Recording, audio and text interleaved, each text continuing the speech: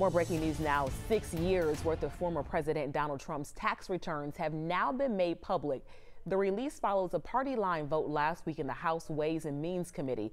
The returns are from 2015 to 2020, but sensitive personal information like Social Security and bank account numbers, those have all been redacted.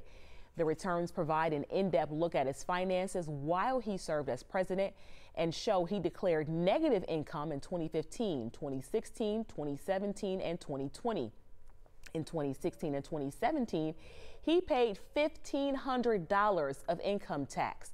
Their release is the culmination of a long legal struggle between the committee and the former president.